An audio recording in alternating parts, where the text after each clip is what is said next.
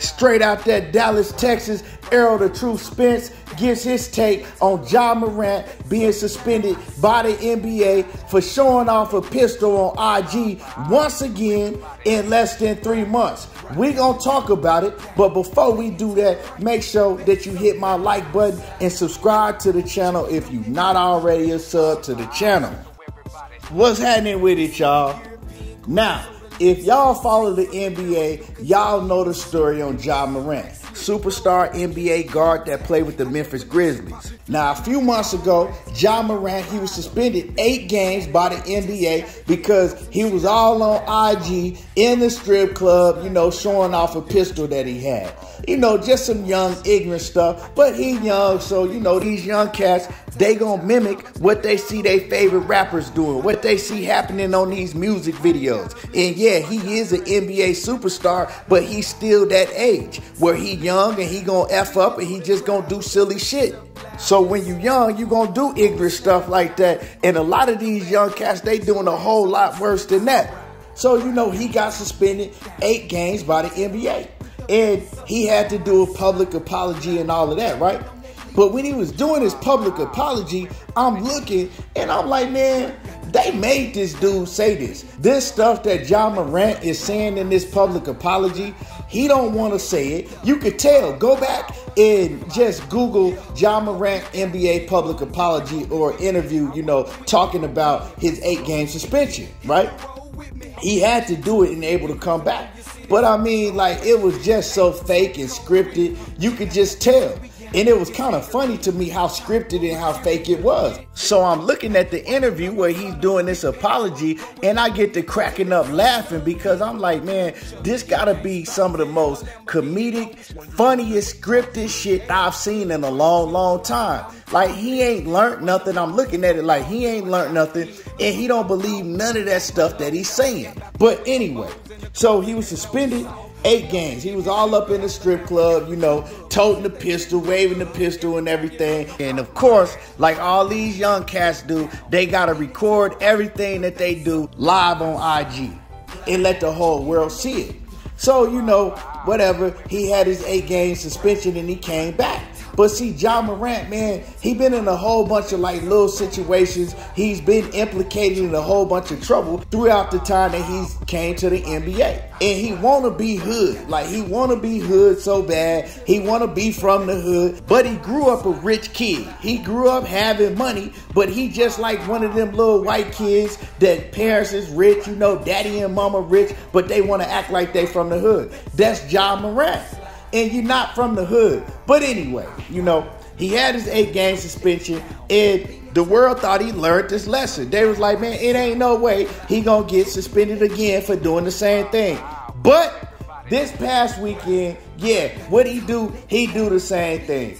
He riding with one of his partners, what I'm talking about? He waving his gun all up on IG, all up in the air, right? His partner is recording. He sees that his partner is recording, and his partner see that Ja Morant got his pistol out, waving it all up in the camera. So he tries to catch Ja Morant and put his camera down real quick. Oh man, I know if this get out, Ja Morant gonna be in a whole lot of trouble.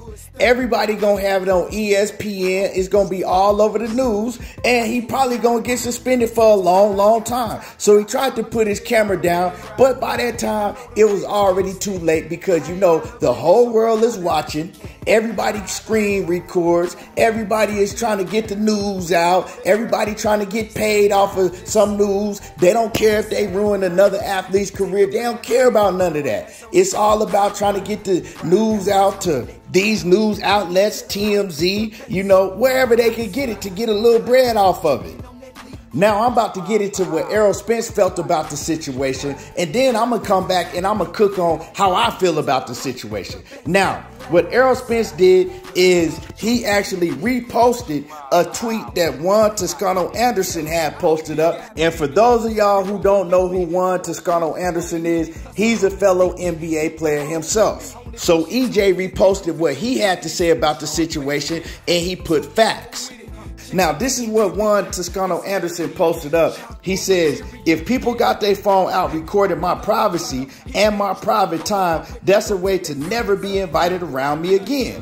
However, I'm mature enough to understand accountability, but why they always recording? So this is my take on the situation, right? So first off, Ja Morant already knew that his partner was recording. He knew that his partner was on IG Live in the first place. Now, ain't nobody saying that Ja Morant ain't supposed to have a pistol on him. Ain't nobody telling him not to have a pistol on him. But the whole thing is, you just got suspended for this same situation. You gotta be a damn idiot to do the same thing on IG once again. It ain't like you didn't know he was recording. It ain't like he was trying to be secretive about the situation. You know what I'm talking about? He put his phone down when he seen you pull out the pistol. Didn't nobody tell this ignorant ass dude to pull out a pistol and do the same thing that he just lost millions and millions of dollars over. Bruh, this dude want to be hood so bad, but he got an NBA contract for over $250-some million, but that ain't even all the money he get when you count all the endorsements that kid was getting.